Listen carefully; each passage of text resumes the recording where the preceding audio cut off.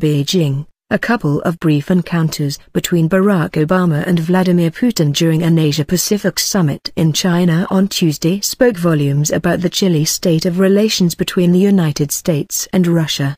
With the two men crossing paths twice this week, first in Beijing and later at a G20 summit in Brisbane, Australia, there was little chance they could avoid interacting on the international stage, and with the eyes of the world press and fellow leaders upon them.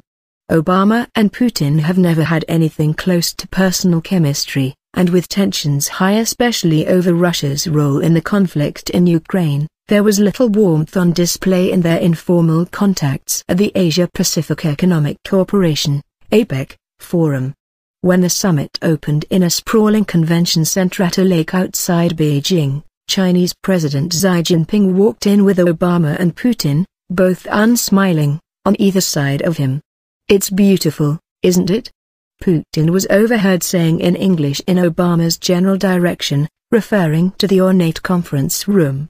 "Yes," Obama replied, coldly, according to journalists who witnessed the scene.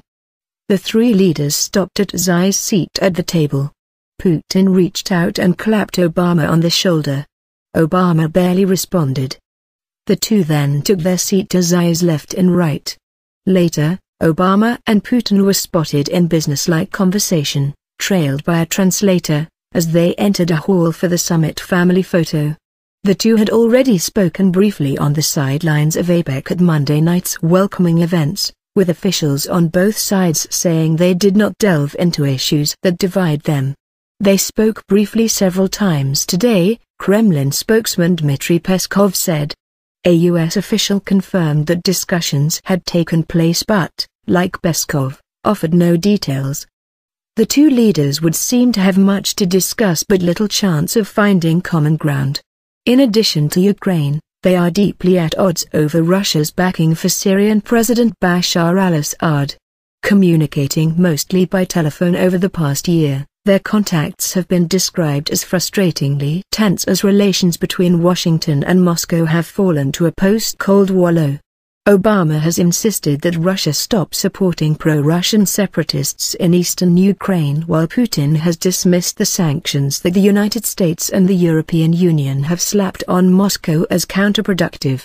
Obama's Deputy National Security Advisor, Ben Rhodes, told reporters in Beijing on Tuesday that any encounter would be a chance for Obama to remind the Russian leader of his promise to help resolve the Ukraine crisis peacefully. "President Putin knows full well where we stand," Rhodes said. The two leaders last held brief informal talks on the sidelines of D-Day anniversary celebrations in Normandy, France in June. The senior U.S. official said there were still no plans for formal face-to-face talks between Obama and Putin at APEC or the G20 summit later this week in Brisbane. Meanwhile, scrutinizing body language between the two has become something of a pastime in diplomatic circles. The contrast in their personal styles, Putin brash and macho, Obama detached and professorial, was also on display at APEC. At a tree planting ceremony at the summit venue, Putin swaggered up, chest out, and shoveled his pile of dirt. Obama walked up with his hands clasped behind his back, picked up the shovel, grinning slightly, and piled mud on his tree, according to a pool report of the event.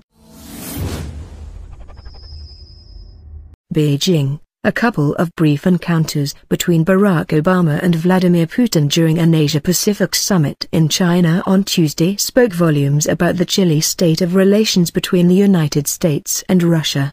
With the two men crossing paths twice this week, first in Beijing and later at a G20 summit in Brisbane, Australia, there was little chance they could avoid interacting on the international stage, and with the eyes of the world press and fellow leaders upon them.